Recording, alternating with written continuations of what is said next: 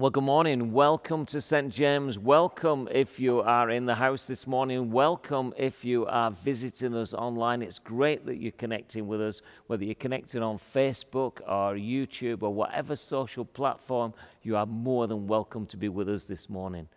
Hasn't it been an amazing week? You know, as we think about the Christian calendar, you know, I think this is one of the amazing weeks where we think about Jesus going back to heaven. And for myself, it was really good on Thursday. There was all sorts of stuff going on. 9 o'clock in the morning, I had the privilege of going down to St. James's School. I've not been down to school for quite a few months. I've been doing assemblies online. But this last week, it was just amazing that I could meet with all the children and all the staff. We met outside. We had an Ascension Day service, thinking about the time when Jesus was leaving his friends once again, a sad time for them, but with a lot to look forward to the future, and just thinking about our own lives as that happens, isn't it? You know, we go through transition, different things happen to us, and but there's exciting stuff on the horizons. And then, obviously, meeting here at the Bell Chapel at 7 o'clock in the evening on Thursday, and then life group afterwards, and just so much stuff going on in the life of the church at the moment. And it's really great that everybody's here and wanting to worship this morning. And that's what we've come together for this morning, isn't it? To worship our one and true Almighty Creator God. Should we just stand together as we come together this morning? Let's just stand. I just want to pray for us, pray thanks for this day, and then we're going to worship. So, Lord, I just thank you. You know, we're in awe of you. We love you. We just thank you that we can be together, be it in person or online. We just thank you, Lord. We just want to sing your praises this morning, Lord. We want to sing with our hearts. We want to sing with our minds. We just want to sing your praises, Lord. Thank you for all that you do in our lives. And we pray in the strong name of Jesus. Amen.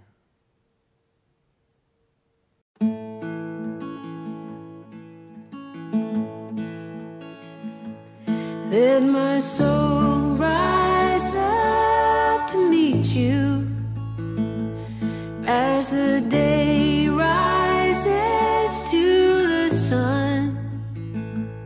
Let my soul rise up to meet you. Let that patient kingdom come.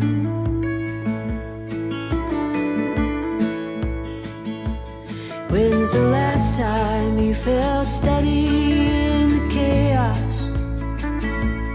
Hear the sound when the seed falls to earth. Is it time to give up your destination? Slow me down, let love do its work. Let my soul rise up to meet you as the day rises to the sun. Let my soul rise up to meet you. Let that patient kingdom come.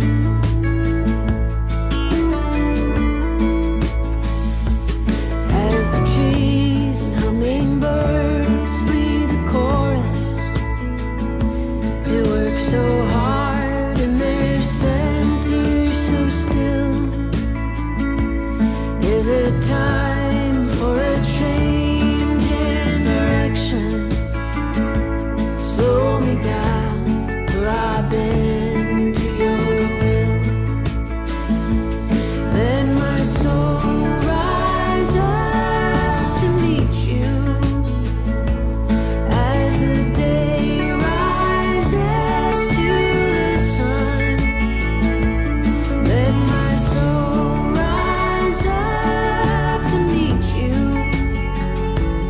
Let that patient kingdom come.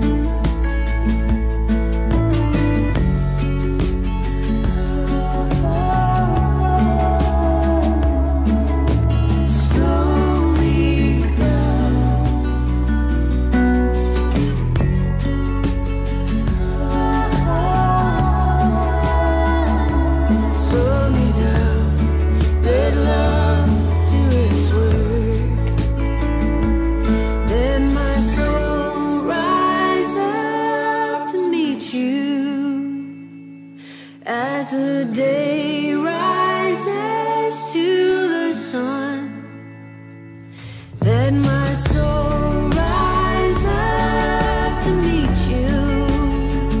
Oh, let that patient kingdom come.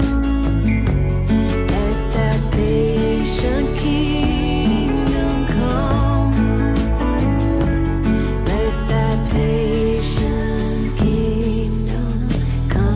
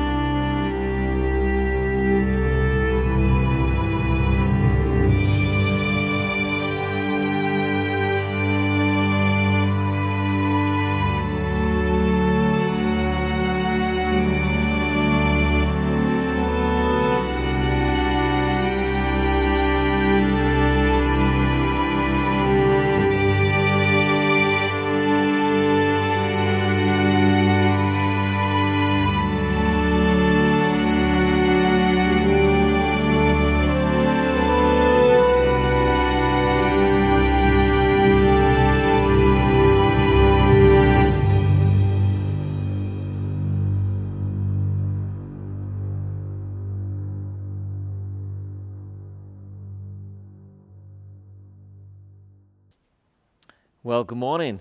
Great to be here once again, talking into our sermon series, Life in 6 Words. And, this morning I don't think I'm going to talk for as long as I normally talk, because I think that we need a little bit of reflection time at the end. So, yeah, I do.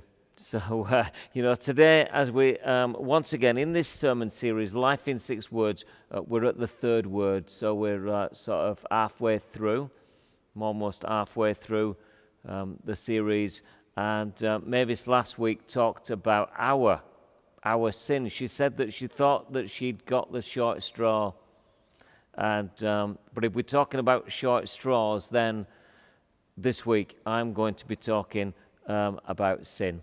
And I know Mavis touched on it last week. I'm going to go a little bit deeper this week. And I'm going to try and unpack a couple of things that there might be a few misconceptions about. And let's just see where we go. But before we start, shall we pray? Father, we just thank you again for this opportunity that we have of meeting together, whether we're meeting online or whether we meet in person, we are meeting together. And we just thank you for that, Lord. We thank you for the privileges that we have in our life. And we pray, Lord, that today that you will just speak to us through your Holy Spirit.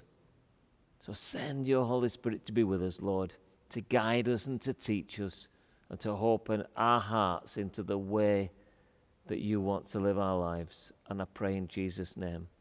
Amen. Well, I think over the last couple of weeks I've been asking lots of questions. So I've got another question for you today. It's not a question about your sin, so don't be troubled there. But have you ever been lost? Have you ever been lost? And I suppose there's got to have been times in your life when you've been lost. How many of you, either as an adult or as a child, has been to a maze? Yeah, quite a number of you How many people have been to the Maze in York? I know Kevin's been to the Maze, but yeah, a couple of others. Huge big place, changes every year, so you're not going to learn it as such. But it can be quite daunting, can't it? When you've been in there for an hour or so and you feel like there's no way out. I often wonder what's going to happen at the end of the day. You know, do they just leave people in there, or do they come and get you? So I would hope that they would come and get you.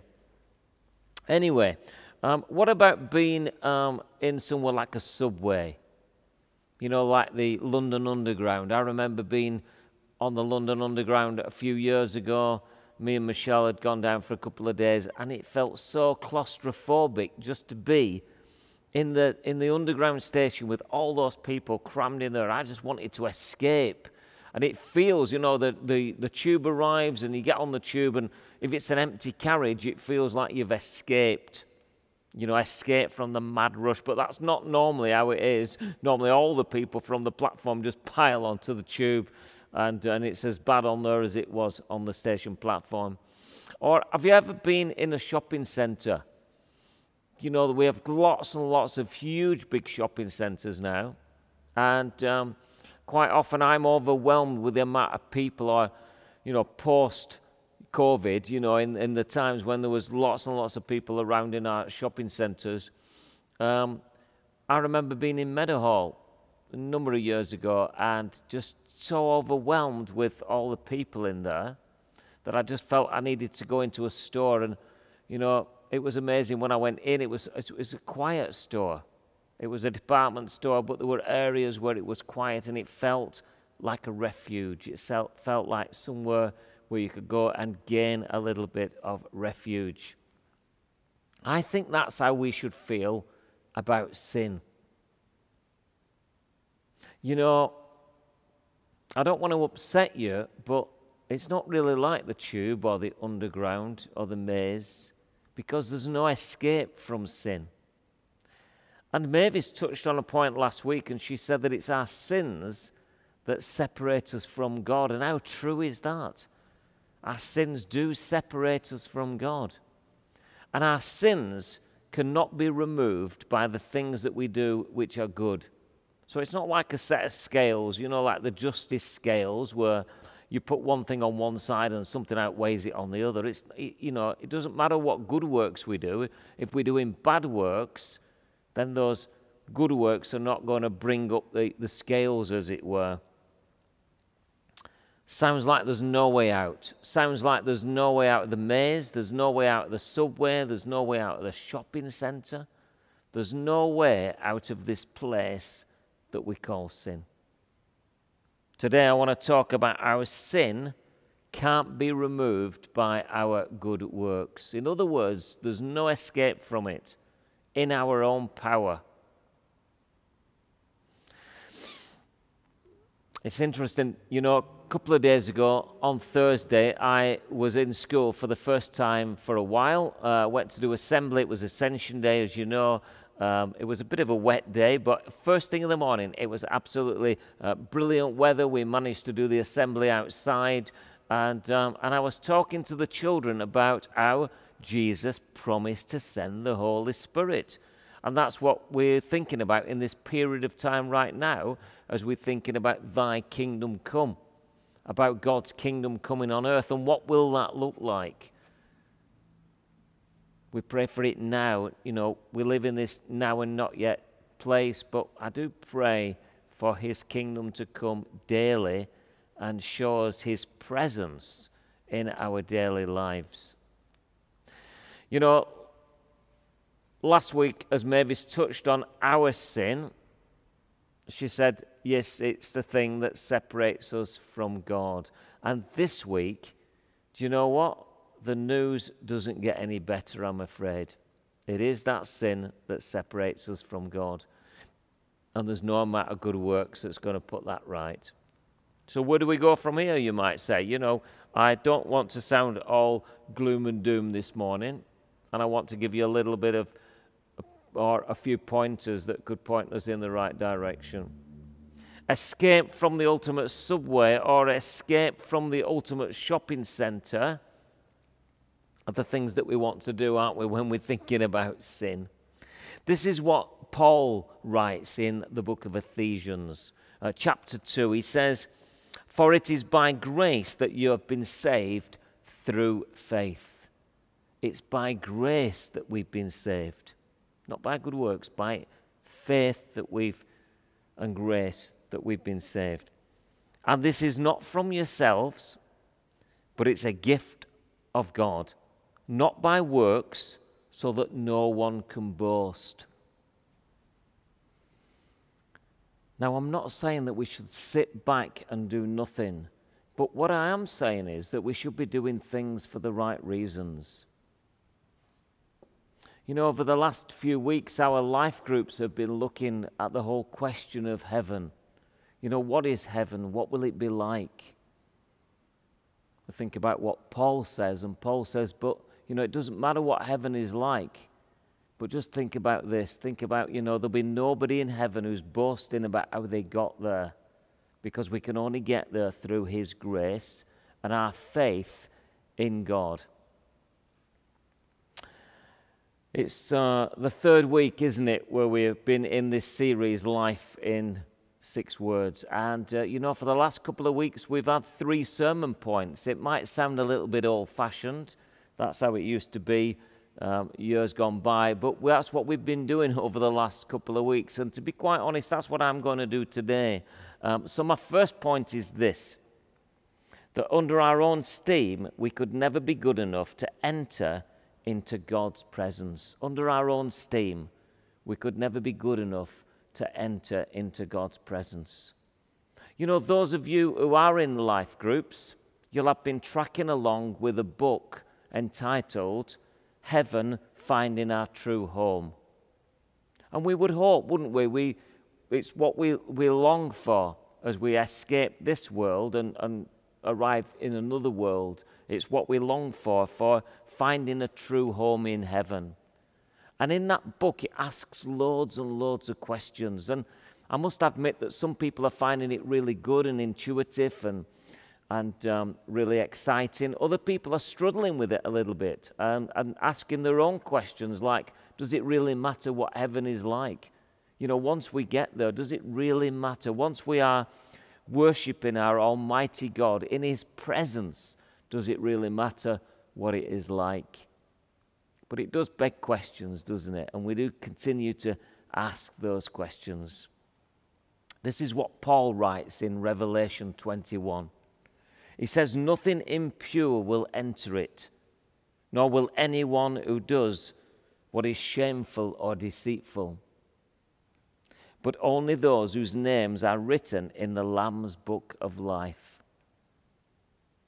You know, our attempts to get to heaven under our own steam, under our own merits, could be like compared with long jump in the Grand Canyon, or trying to like pole vault to the moon. And you might say, well, them are absolutely ridiculous things. You could never do those. You know, no matter how hard you try, you are never going to be able to pole vault to the moon. You are never going to be able to jump the Grand Canyon. We're always going to fall short, and that's what I'm saying. You know, under our own steam, we're never going to be able to get there. It's only by God's grace, God's riches at Christ's expense. You know, Christ came to the world to die for each and every one of us, to redeem us, and to take us into Himself.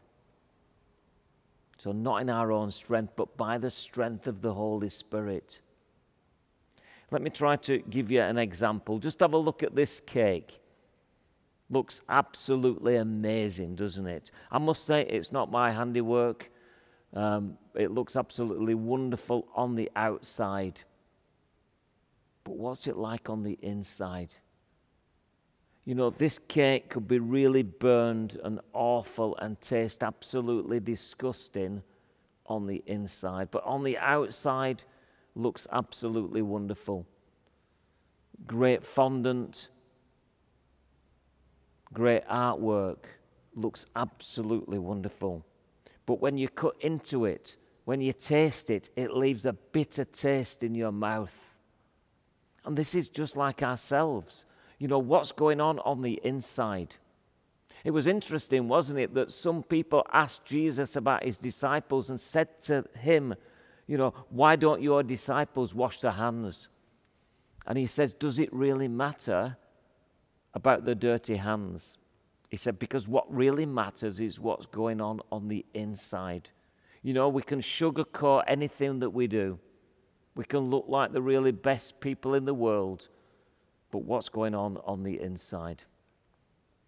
My second point this morning is this, that the law is a mirror and not a ladder. The law is a mirror and not a ladder. Let me try to explain this one. I wonder how many of you have ever fallen off a ladder or even a step ladder. You know, even the smallest of step ladders. I fell off a step ladder here in church about 2 years ago during the Christmas tree festival. It was quite a high, tall step ladder. I was on the top run, should not have been there. Everybody was in Hebrews, I think, gone for a coffee, and I'm, you know, altering a few lights, and I fell right into the Bronte display. That's falling off a ladder.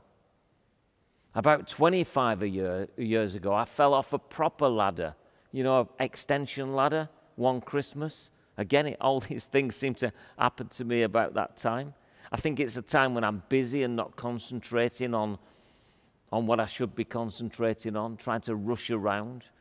Fell off this ladder 25 years ago, broke my arm, you know, did my back in, couldn't get up for 5 minutes after I fell on the floor outside this building. Those are examples of physically falling off ladders. But, you know, mentally, I think that we fall off ladders every week. We fall off the ladder of the law. Paul says this in Romans 3. He says, therefore no one will be declared righteous in God's sight by the works of the law. But through the law, we become conscious of our sin. I'll just read that again. Therefore, no one will be declared righteous in God's sight by the works of the law, but through the law, we become conscious of our sin. Someone put it this way, you know, you wake up in the morning, I don't know how you feel in the morning. Some mornings I feel absolutely wonderful. Other mornings I think, oh, you know, it's morning, I've got to get up. And you stagger off to the bathroom, and I don't know whether you do this or not, but do you look in the mirror? Perhaps you don't. It might be the best option. But, you know, we look in the mirror, and what do we see? We see somebody that is tired, unshaven, you know, hair growing out of places where hair shouldn't grow, a matted head of hair, and I must say that doesn't happen to me anymore, so I'm obviously thankful for that. But that's what the mirror shows us, isn't it? The mirror shows us who we are. It's a reflection of who we are. And it might be that you take the mirror down and you try to clean it, and then you try to wash your face by the mirror. It might be that you clean your teeth by the mirror, you have a shave by the mirror, but it doesn't work. You see, the mirror only shows up the mess. It doesn't fix the mess. It's ourselves that need to fix the mess. We need to get a grip with what's going on in life. Jesus said, I've not come to overthrow the law, but I've come to fulfill it. You see, the law exposes how messed up we are. But we're actually cleaned up. We're actually saved. We're actually transformed through His grace. So the law was never meant to actually save anyone in the first place. Let me just tell you the story of the rich young ruler that we find in Matthew 19. I'm sure a number of you probably know this passage, quite familiar passage to you. Some of you may not have even read this ever before. But this is a story that we find in there, and at verse 16 it says this. A man came to Jesus and asked, "Teacher, what good thing must I do to gain eternal life?" What good thing must I do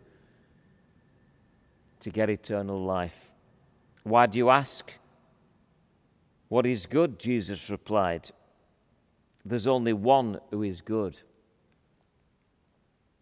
If you want to enter life, keep your commandments."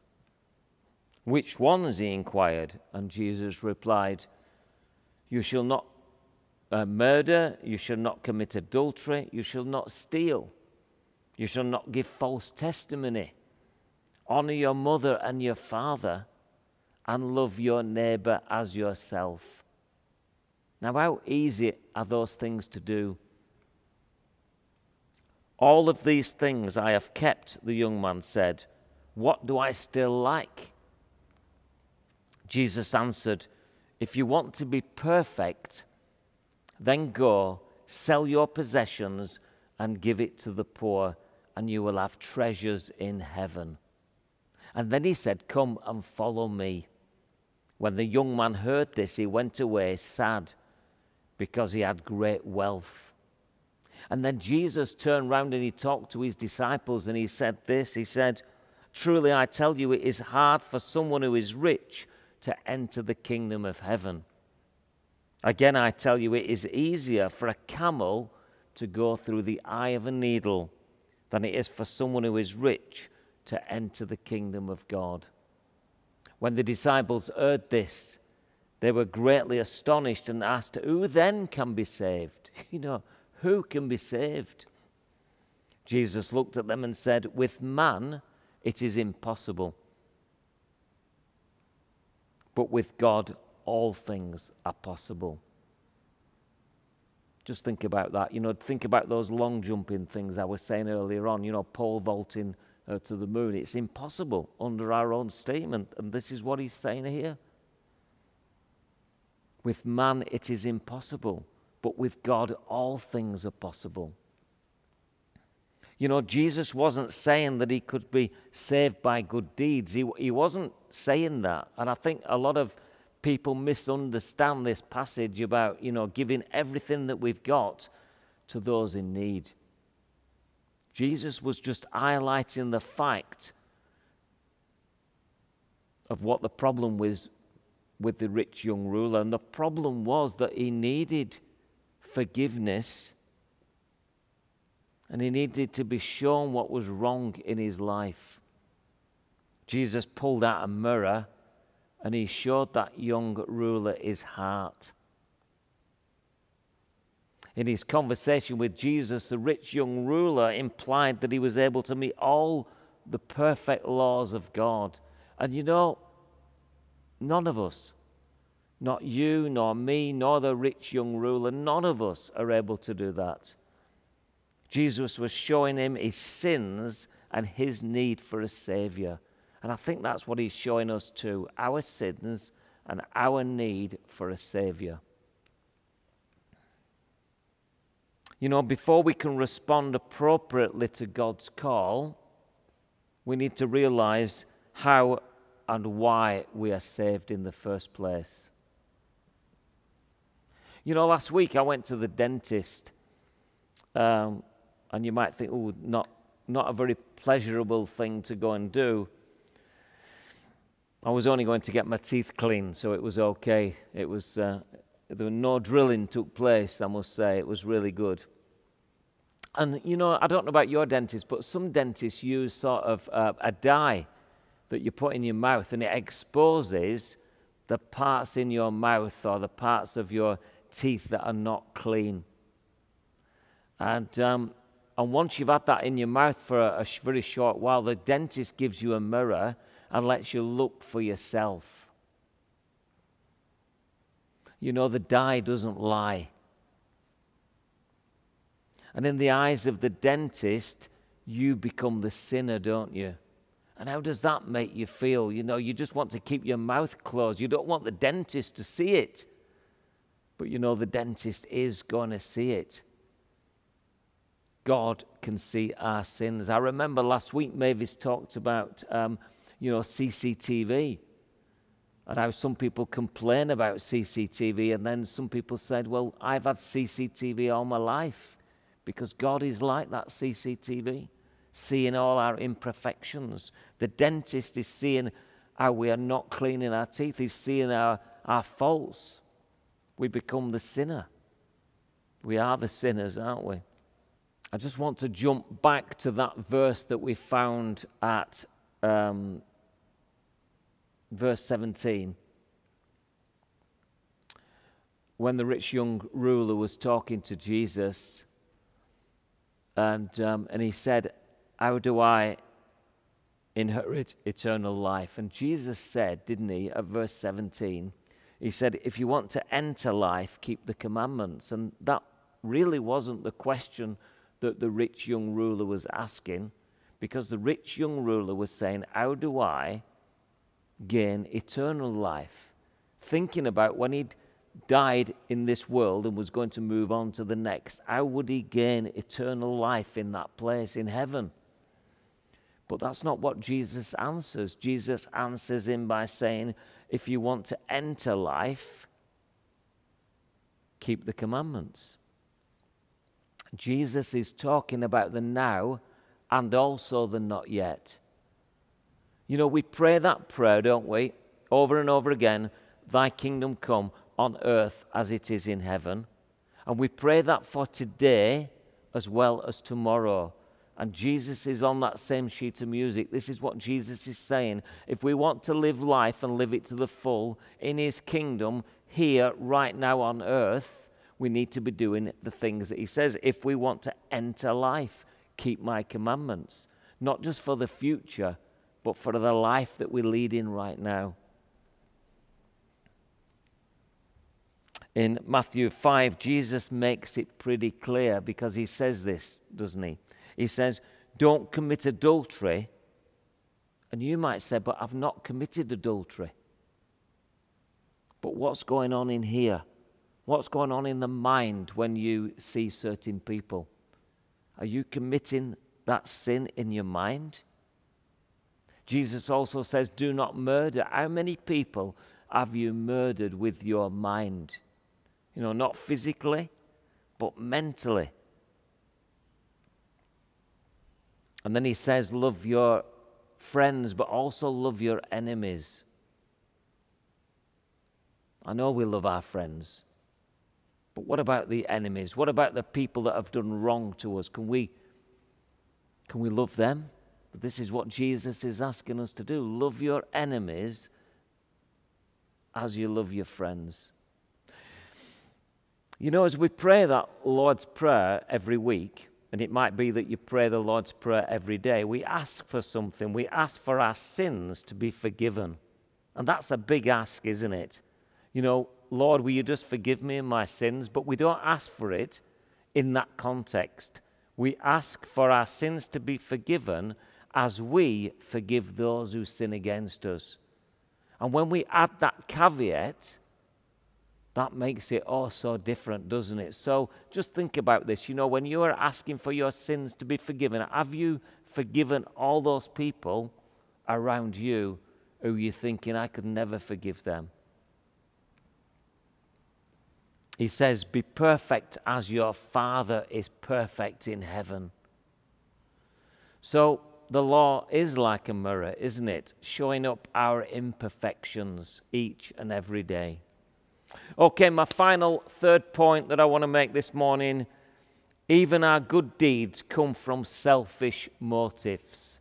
Even our good deeds come from selfish motives. Just think about that one for a moment. You know, the things that we do, are we doing it because we want to do it? Or are we doing it because we think it's the right thing to do? You know, God just won't judge us for our actions. He'll judge us for everything. According to Matthew 5, he'll judge us for our thoughts. According to 1 Corinthians, he'll judge our motives. According to Matthew 12, he'll judge the words that come out of our mouths. And according to Revelation 20, he will judge our actions.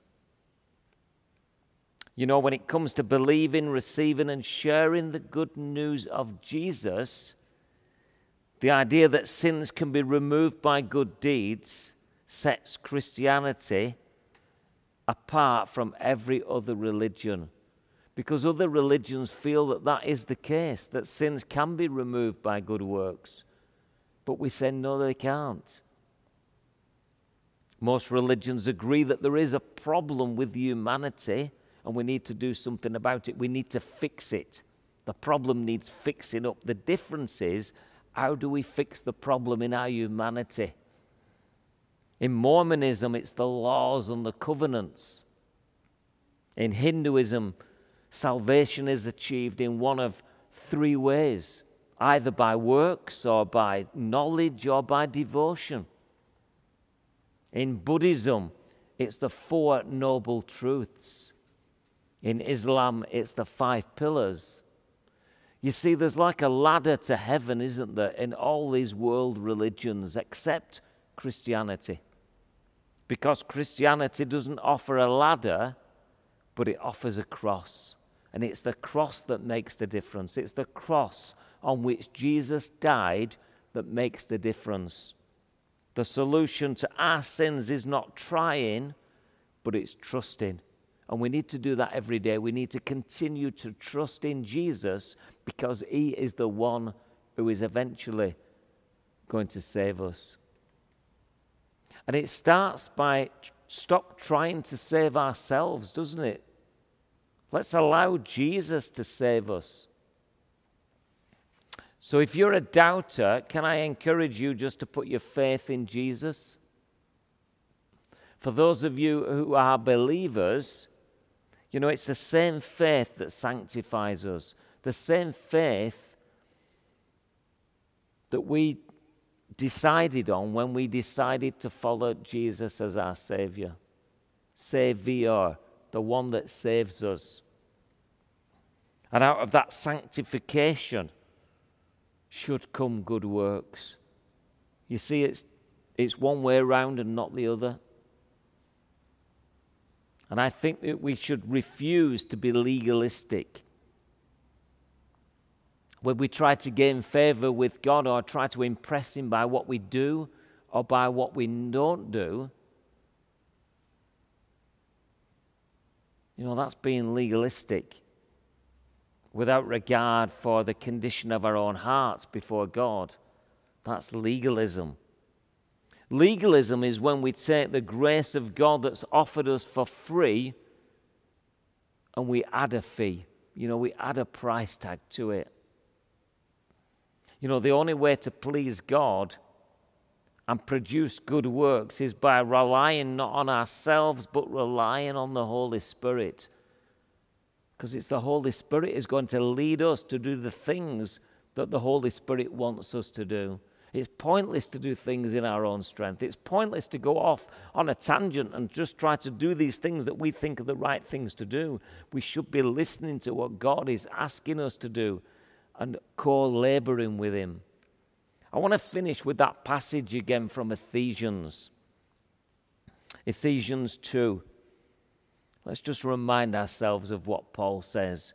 Because he says, "For it is by grace that you have been saved by faith, and not from yourselves. It is the gift of God, not by works, that anyone can boast. For we are God's handiwork, created in Jesus Christ to do good works, which God has prepared in advance for us to do." So, the message is that we need to connect with God and we need to find out what God is wanting us to do. But don't beat yourself up about it. It's the meaning of life, isn't it? And quite often people are, searching for the meaning of life. Some people call it a midlife crisis, don't they? When somebody's, the penny drops and somebody says, "I really need to find out the meaning of life." I know for the last couple of weeks we've talked about films, haven't we? Braveheart was the one I talked about a couple of weeks ago.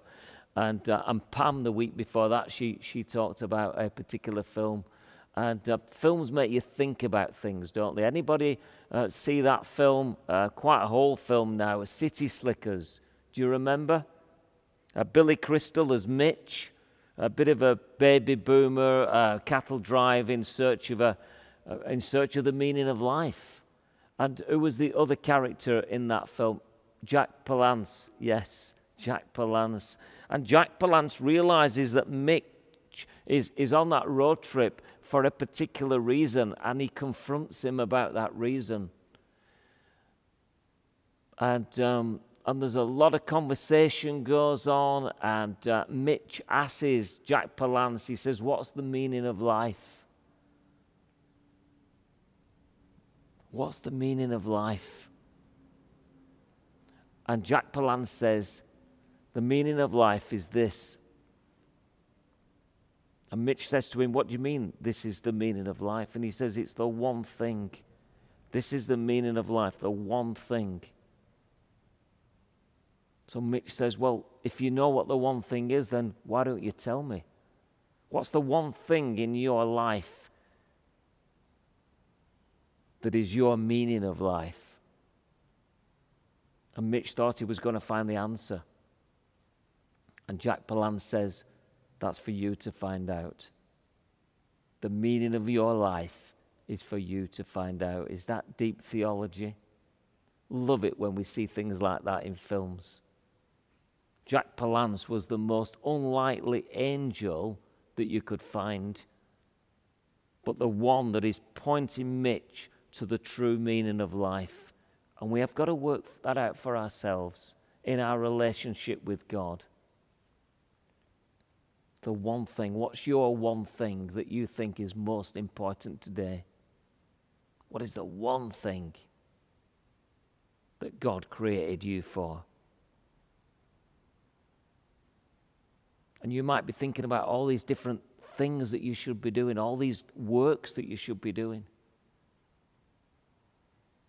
But the one thing that is most important is your relationship with Him.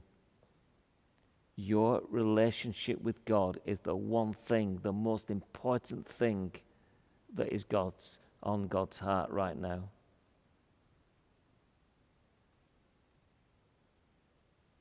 So let's pray.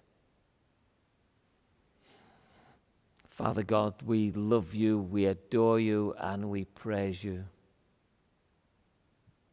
And we just thank you for the opportunity that we've had today to come together as a community. And we realize, Lord, that the one thing in our lives that is the most important thing is our relationship with you. So we pray for our relationship, Lord. We pray for a deeper relationship. We just pray that we can connect with you on a different level, on a deeper and more meaningful level than we've ever had before. So we pray, Lord, today that you come by the power of your Holy Spirit and you fill us afresh, that you guide us into new realms of relationship. So teach us today, Lord, and continue to teach us in the days, the weeks, and the months to come. In Jesus' name. Amen. Shana manane sana.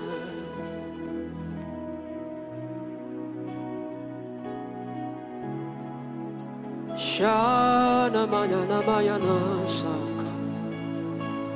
Dibi diba dia duda kandia da pasha.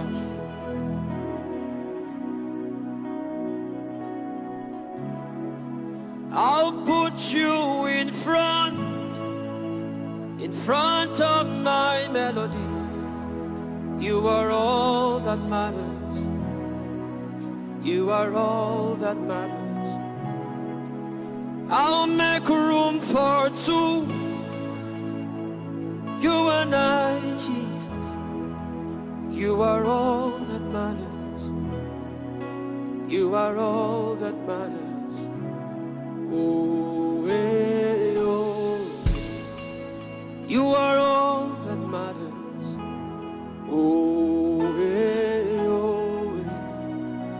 You are all that matters. Oh, oh, you are all that matters. Nanya mana sasa.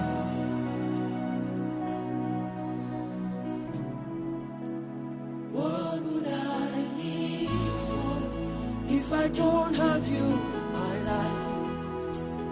What would I gain if you take the Holy Ghost? What would I become of me if I didn't see your light?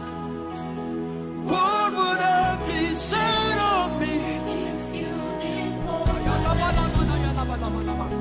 now I've come to realize hands, you are all I am. you are all that matters.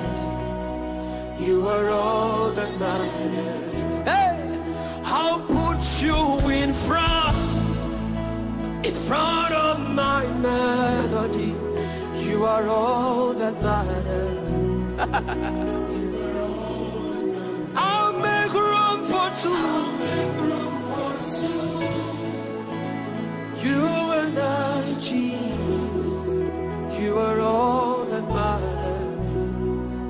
You are all that matters. Is it the house or is it the car? I'll give them all to you. Is it the name or is it the fame? I'm nothing without you. What would I become of me if I didn't see your light? What would have been said of me if you didn't hold my hands? Now I've come to realize that you are all I am. You are all that matters. I'll put you in front of my melody. You are all that matters. I just believe us in the house tonight. I'll make room for two. You and I, Jesus. You are all that matters. You are all that matters. Oh, you are all that matters, Jesus. I wish I could hear you sing it out. Oh, well, oh, well, oh, well.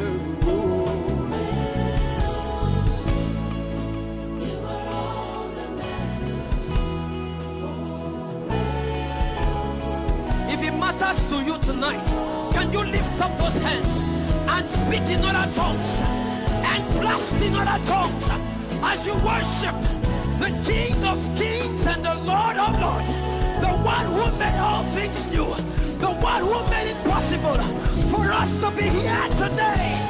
Jesus.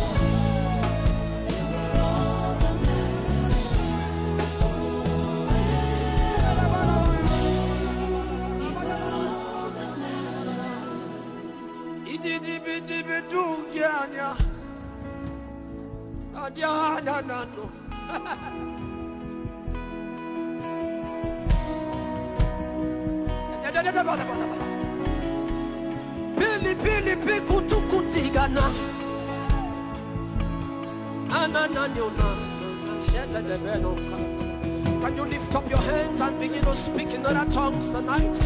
I wish you can say things, mystical things to God tonight. Tell him that is all that matters to you.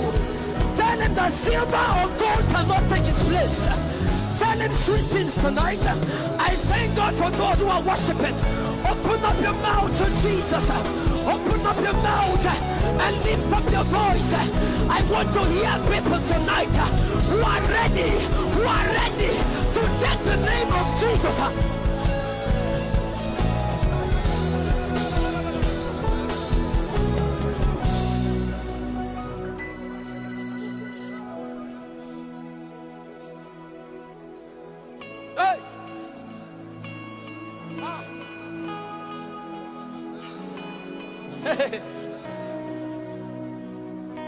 As for me and my household, we will serve the Lord. No matter what men bring to me. Oh, Shalabayonos. Shalamayanamayanamo. Shalamayanama. Sibring Krubing Rigindring Mano Sembre and Tonkandiana. Oh, can we begin to have koinonia tonight? Can we begin to have koinonia tonight? Can I hear people tonight who want to speak mysteries? Patoko Batakatayada. Esheteke Patoko Batayada.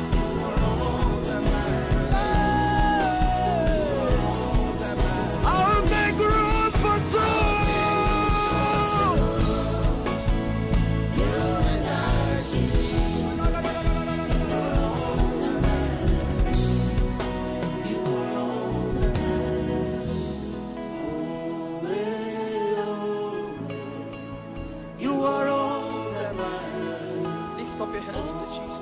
The power of God is so heavy in this place. The spirit of the prophetic. Now begin to talk to God. Now begin to tell him what you need. Open up your mouth and let him fill you. Out of the belly, out of your belly shall flow rivers of living waters. Can you open up your mouth tonight?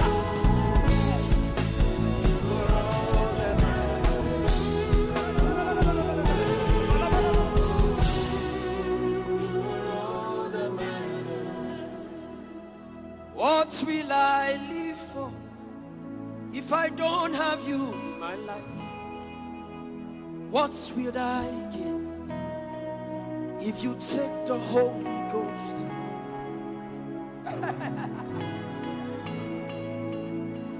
Can you lavish your worship tonight?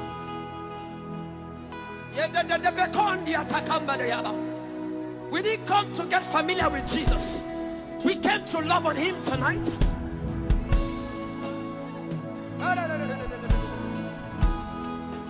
You are all that matters. Everybody sing it. Oh, oh. You are all that matters. Jesus. Holy Ghost. Sing it from your heart now. You are all. You are all. You are all.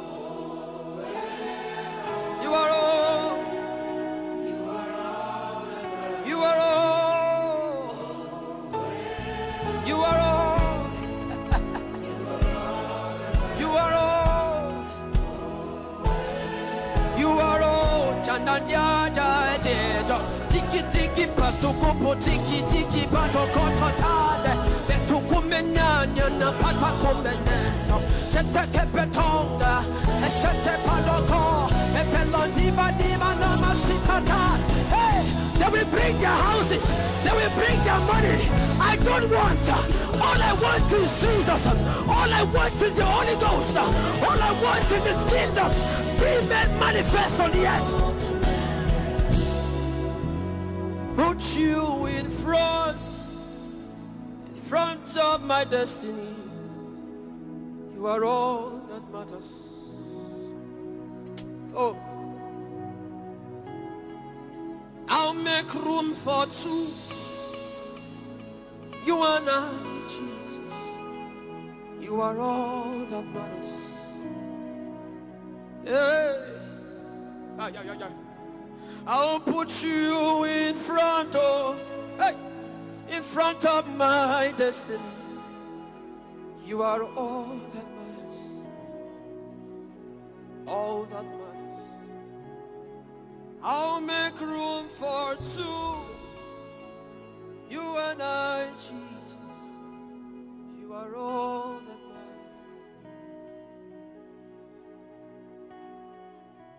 In 1 minute, open up your mouth and talk to Jesus.